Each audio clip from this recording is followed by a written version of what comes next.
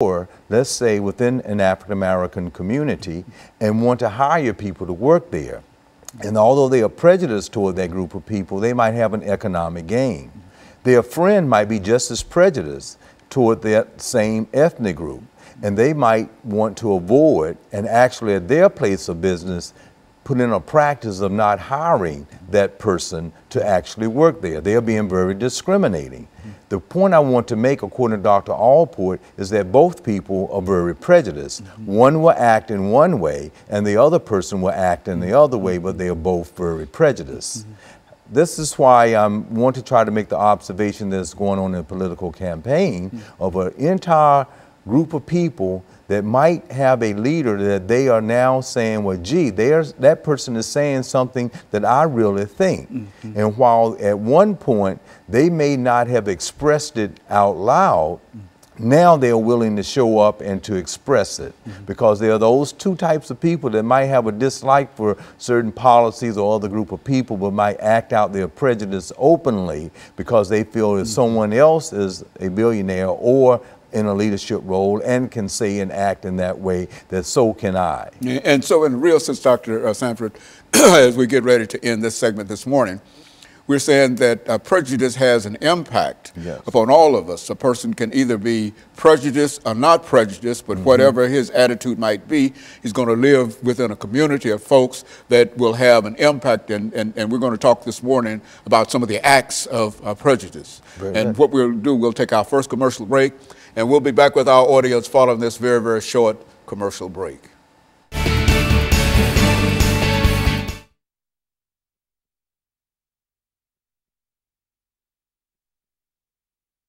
He has these 5 different acts of prejudice, and I want to kind of get through them. Then I want to be able to come back in that other segment and spend time and see what's going on with groups of people who might belong to a police force, that might be real cordial, might go to church to people, but they still might have that prejudice attitude, and they may not act in the church toward it, but they might be a police officer and see someone and then act in that way. Okay, and what I have to do is to bring us back into this second segment and let you give that out. You don't want to confuse me with too much information. Okay, just those acts on prejudice. Yeah, that's where you ended out. Yeah, the acts on. Yeah, we're gonna come back. We're gonna hit it. Yeah, and I was hoping I did an okay job in setting up how you can have two people, just in 2 different people. Yeah, well, that's 2 different. They could be friends and one.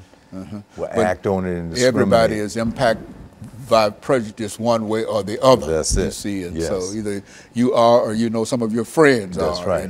And you have to deal with that. Very good. All set? Well, I think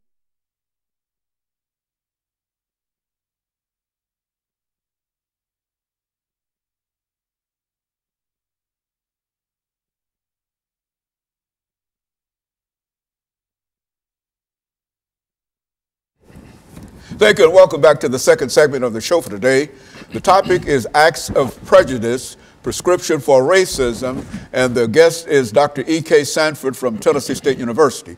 And Dr. Sanford, during this second segment, let's give you an opportunity to lay out for our audience this morning some of the things that you consider to be acts of prejudice, and that will give us an opportunity to further lead this segment and then go into the next segment and develop some of the things that you're going to talk about during this segment. Okay. Yes, again, and a prejudice is a negative attitude that a person or group of people might have toward another, a dislike. And as we stated in the last segment, to kind of follow up just briefly, is that they might have this dislike and not really link that to the way they may think or feel or be unaware of it. Dr. Gordon Allport, in his classic book entitled The Nature of Prejudice, he has 5 different levels of acts of prejudice. The first one he calls, it's a funny word, he calls antilocution. And antilocution is just a word that he means that a group of people may gather and they might hear someone and they might say, well, yes, I really believe in what that person is saying. And they might listen to it, they might come back to the second and third meeting about it, but they are not at that particular point willing to go out and to do anything other than just listen to it and agree to it. Now, the second level of an act on prejudice is that of avoidance. Dr. Gordon Allport said that a segment of that first group might go out and say, I want to avoid, because I have a dislike toward another group, and maybe to live someplace, maybe because I have financial assistance, I can live and not integrate with other people, and I can desegregate myself, I can segregate myself from other people. That's avoidance, when you can just want to stay away from that other group. You have that dislike and that negative attitude. Don't want to have anything to do with it. Then the third level of it is that of discrimination. Now, and I want you to see that second, you don't want to have anything to do with them, but you might not do anything negative against them. But that third level is a subgroup of people that might not want to have anything to do with the person, but they will actually discriminate against an individual. Find themselves in a situation where they have to deal with that group. Yes, is that what we are? That's right. Or if they have to hire, or if they are working in a particular place, they might see that a particular person is checked that they are of a particular ethnic group, and then they might do something that is discriminatory toward that group. So that's an act on prejudice, because you, in your mind, have this attitude about a person that you might not even know, but this dislike, and you might act on it in a very discriminatory way. We can look at history and our laws that at one time said that people that of a certain ethnic group would have to live in a certain area, they couldn't go to certain schools, and so an entire civil rights movement had to take place for those changes to come about. Even those that are listening might think, well, institutions just always wanted to be fair in having athletics, but a movement had to go to have a certain title to be changed for women to have the right to play sports, because they were discriminated against. So then he looks at the next level of acts on prejudice, is that of physical attack. Okay. That's when they have this negative attitude toward this other group, that they're not only wanting to avoid and to discriminate, but they're going to organize themselves to actually go out and to then physically attack another group. We might remember the dark history in America where the Ku Klux Klans may have gone out and burned houses down, crosses, very intimidating. And that was a physical attack. And then the fifth level is called extermination. That's an act of prejudice where you're so racist toward another group of people, you target them and try to really do away with the entire group. That's extermination. Physical extermination. Physical extermination. Yes, you were just clearly trying to do it. And we can see that's the reason of World War II, because of what happened in Nazi Germany, those types of things occurred. So we have those types of examples of acts of prejudice that is within our society today. Now, what I wanted to try to share that for is simply this. Presently, we have a reoccurring pattern that exists within our society of different groups of people that might be a part of antilocution, and they might work well with others, but when they go out into the workforce and they meet someone that might be a particular suspect, something in the subconscious might move them from the antilocution to the whole idea of a physical attack. And then they might unwantingly shoot that person or kill that person. And they would see some things that really didn't happen to try to justify it. But this is the same type of incident when people get together and say, well, we're going to really go to a place in an organized way and do something to some people. So now we're in a society where some people are feeling victimized by this peculiarity of acts on prejudice that might be at the level of antilocution, where they might do a little bit of the avoidance within the workplace and stay away. And then people there might leave with a certain feeling, and that person that avoided might not think they did anything toward that other person at all. And then they might even have a little discrimination that might be going on in the workplace, and everybody might meet and have a donut or coffee, but that person might get this feeling that they are not accepted. And now they will then have some of these acts of prejudice where they might move to then do some physical attacks because what they have personally felt is going on in their life, that they went to school, they tried to assimilate, they learned the language of the dominant group, they're dressing like the dominant group, and they're still not being treated fairly. And then they might go out and then be in a postmodernist age, have some thoughts about something they see, in cyberspace, Facebook or whatever, that might make them make a decision to go out and do a physical attack about some other attack that was done against them. So it becomes this kind of an integration of something that is going on that's an act on prejudice that moved into a physical attack by another person that might not think they did it, but they actually did it to that individual. And so in a real sense, Doctor, we're saying that sociologically, yes, that a person can not have a prejudiced bone in his body, but his relationship with other folks, the kind of conversations that he becomes involved in, can move him from that first act up to the last act simply by the environment and the things that he hears that are said in reference to that group or that individual. Is that what we're saying? That's what we are saying, and we are not saying 100% of that group. We are saying that in that antilocution, going back to if we can just observe what's going on before us in a national level at political campaigns, how you might have an entire group that might get at the same group that would have done physical attacks. Number 4, Ku Klux Klan, David Duke. Others that will show up because they are feeling depressed within the economic system that they are in, and they are all at the same place. Some will lash out while some will not. Okay, very good. And what we're going to do, we're going to take this second commercial break, and we'll be back with our audience following this very, very short commercial break.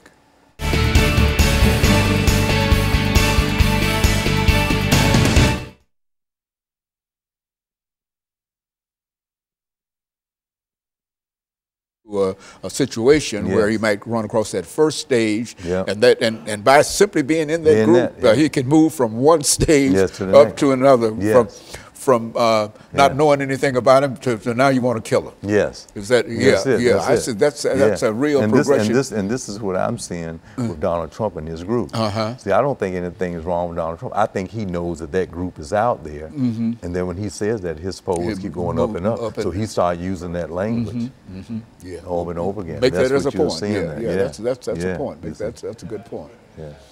Yeah. Okay.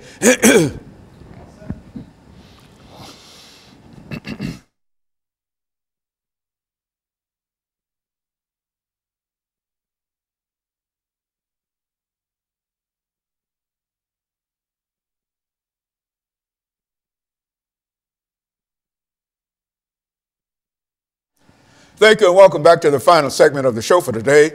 The topic is Acts of Prejudice, Prescription for Racism, and we have with us to talk about acts of prejudice and the prescription for racism, Dr. E. Kelly Sanford from Tennessee State University. And so, Dr. Sanford, let's see if we can finish this last segment by having you make some comments in reference to an individual who might be caught within that first act that you're talking about, and as he or she moves up and eventually move to the 5th act in which they are ready to exterminate an individual. Go on, speak to it from that perspective. And thank you very much. And that is indeed how Dr. Gordon Allport would see it. That first person that might have this feeling or dislike toward another group but wouldn't act on it could be potentially a part of going into membership or just going to a group, and when things are being said, they might listen to it and agree with it and vote for it, but a subgroup of that group might move on to the next level, and then the next level to the next level of physical attack, where they might make a decision to go out and do it. Now, this is where the prescription for racism of those earlier attacks, the listening audience need to understand. When that group of people start to go out and they seek out a group of people, whoever they might be, based on certain physical characteristics or where they might be socially located within a community, that they know they are targeting that group of people, or if in a hiring process they are not allowing a group of people based on the ethnic group that they have checked that they are, or gender that they are, then that's when the racism or the sexism enters into the discussion about the whole prescription of racism within the society in which we live in. Now, when we look in our larger problems of reoccurring patterns, of, say, police officers that are disproportionately killing African American males, I want us to keep in mind this act on prejudice, because I think if we interviewed, say, any of the officers in the rank and file line, all of them would say, well, no, we would not go out and act toward any other citizen in any different way than we would another person. But out of that group, you can have someone that in their private life would avoid, and then in their private life would do some discriminatory acts. And this becomes a part of their subconscious, looking at the social psychology of it. And when they are out in the force, and then when they are out to stop someone, that individual may not be doing anything that is being degrading or not following the rules. Or even if they were not following the rules and you have to shoot them, do you have to shoot to kill, or could you shoot in the leg and they fall down and then they couldn't do anything? But is there something in that physical attack that emerges from how some of the preceding acts of prejudice may have been in the environment as you grew up that might cause you to then shoot to kill, or after you're down to continue to shoot 15 additional times? And so in a real sense, if you've got a group, hypothetically, of 20 people, and as they move from one stage to another, you might have only, 15 move up to that second stage, and then 10 to that third stage, and 5 to that fourth stage. And that fifth stage, in which there is an idea of extermination, you have only 1 or 2 out of those 20, but all might be considered to be what? Prejudice, but they've moved from one stage to another stage. Yeah, that's absolutely right. And now, as we are seeing this radicalization of other groups that are probably experiencing within the society or system in which we live in, some of those acts of the lesser stage of prejudice, they may then start thinking, how can I get back at that by this physical attack? So, and then I guess my point is, it can go from one ethnic group to the next ethnic group, or I hate to use this word, Uncle Tom, sometimes you can find people within one ethnic group that the dominant group can get another person to act and behave and think and say things in a certain way. I guess you want to say they've been bought out, or they may have assimilated to a certain degree that they may not try to understand that particular ethnic group, although they belong to that ethnic group themselves.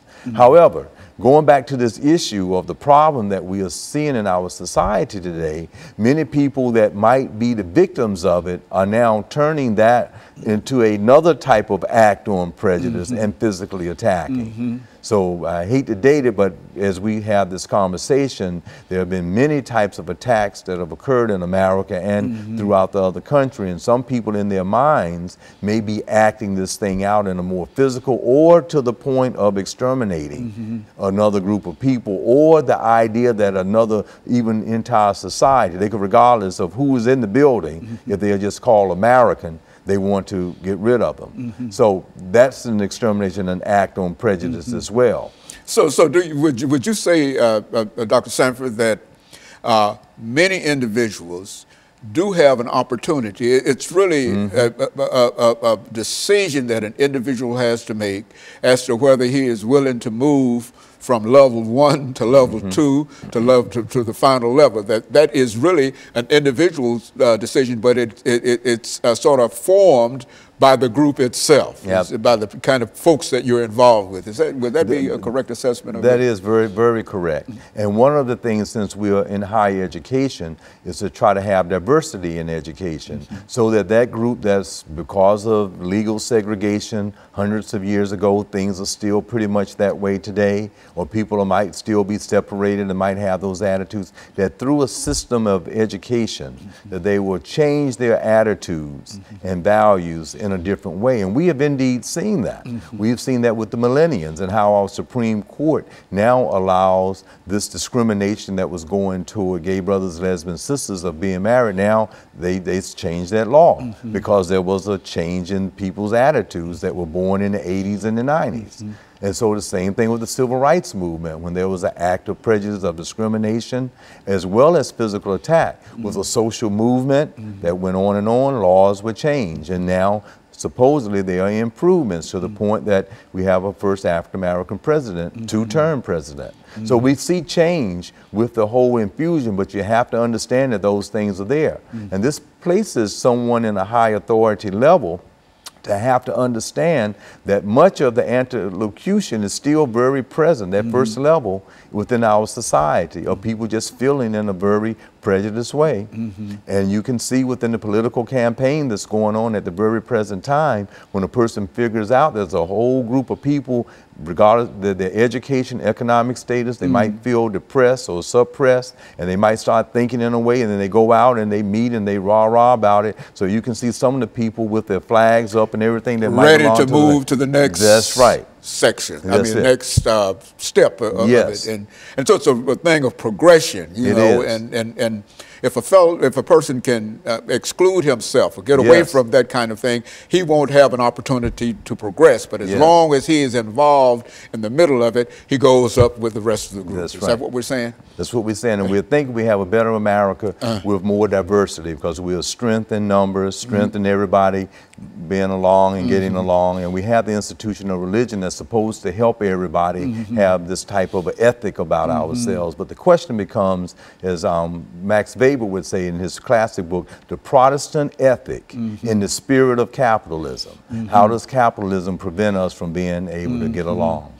And so in a real sense, diversity is the most important element in terms of bringing people together, and more diversified a group is, then the less likely they are to be able to move from, they might move from level 1 to level 2, but if there's quite a bit of diversity, they're not going to go up to level 5. That's right. And intellectual diversity. You can live in another area, but intellectually you have to understand about the culture of other people, and then that would let you have a different level of respect, that you would not move into wanting to be discriminatory, because intellectual. That's why we want in schools to have a diversified curriculum from kindergarten all the way through the 12th grade and through undergrad. So if you lived in an isolated area, you still have some intellectual awareness about diversity.